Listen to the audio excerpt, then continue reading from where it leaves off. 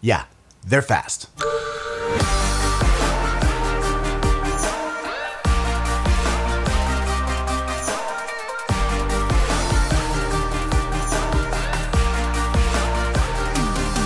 Hey everyone, welcome to TrailSage, and this week we're talking about the Hoka Rincon 3. Now, I bought these shoes about 3 weeks ago, and I gotta tell you, they were an instant hit for me. They've been great on my shorter runs and training days, and the springy but comfortable midsole combined with the lightweight makes this an absolute blast to run in.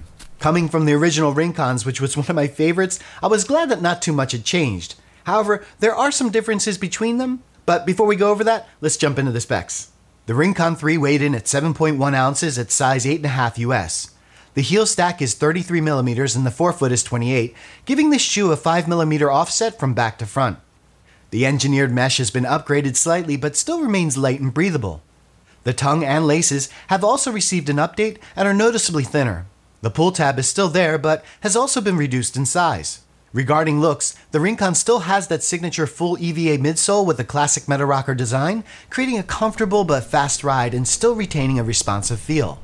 Moving to the sole, Hoka has revamped it to include a little bit more rubber, but still has a lot of exposed EVA for added weight savings. And finally, the shoe comes in several colorway options and is offered in a regular or wide size. Okay, so now that you know the specs, let's jump into my likes. One of my favorite things about the original Rincons was the weight, and I'm happy to report that even though it's a tad bit heavier, they are still a ridiculously light shoe. I imagine the slight weight gain was due to the extra rubber on the sole, but as someone who runs in varying terrain in all conditions, I'll take the tiny weight penalty. And speaking of terrain, I've been using mine on not just the pavement, but also on gravel and even on some buffed out trails. Although, I do want to note, if you are going to use this on trails, I wouldn't take this on anything other than hard-packed dirt. And even though it's not a plush ride like the Cliftons or the Bondis, there's still enough EVA here to soften any impact without losing any of the responsiveness. I'm also happy to say there was no initial break-in period for me. From the minute I put these shoes on, I could tell they were more responsive and springy than my original Rincons. You can really feel that Meta Rocker propelling you forward when you're putting down the power, and I absolutely love that. The plush collar and heel really cup your foot, and when laced up, secures everything in place, ensuring a good lockdown. The mesh has a little bit of give to it, making it comfortable to wear and yet still remains breathable, which should help on those hotter days. Okay, so what are my dislikes? Well, I have two major annoyances and one minor concern. The first dislike is the tongue. In addition to not being gusseted, the lower profile and thin design make it hard to adjust, and even though it hasn't affected my comfort, I could see this being an issue on longer runs or for some folks, leading to the laces rubbing on the top of the foot. The other thing that I dislike are these thin laces. I realize this is a personal preference, but I like the thicker tongue and laces on the original Rincons. They were easier to tie and felt more robust. Again, I haven't had any lockdown issues in them, it's just one of those things that I wish they hadn't changed. Anyway, the last one is less of a dislike and more of a concern. Although I love the new softer mesh, it's definitely lost some breathability compared to the originals. Using the hairdryer test, you can clearly see the tissue paper moving more on the Rincon 1s. Now don't get me wrong, these new Rincons are still very breathable, but it's certainly a little bit of a step down. Now I can also see this new sandwich mesh design holding on to a little bit more moisture too. When I shine a light from the inside, you can see the difference in the mesh pretty easily. Well, that does it for all my dislikes, so let's jump into pricing. You can find these Hoka Rincon 3s for about $115 to $120, which is a tremendous bargain, and perhaps the biggest selling point.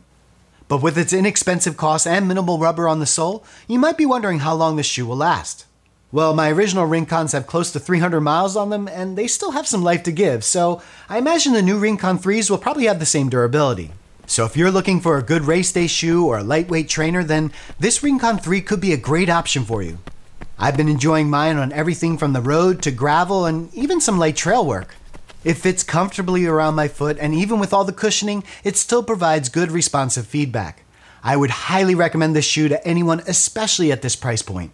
Well, that does it for this review. I hope that was helpful to you. If you have any feedback or questions, leave them in the comments below. And if you enjoyed the video, go ahead and hit that like button. And if you want to see more content like this, feel free to subscribe. Thanks for watching.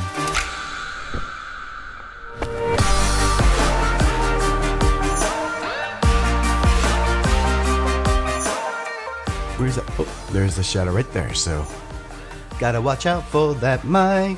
Even though the new Rincons are a tad bit happier, even the new, I realize this is a personal preference. It's raining and we're doing yard work? Although but rather, more of a concern. It's like an airport outside. Holding on to more moisture too. Holding on to more moisture. Holy crap. Whew, this is gonna be tough. You would think the international airport is like next door to my house. I'm leaving on a jet plane. I don't know when I'll be ruining Sage's videos.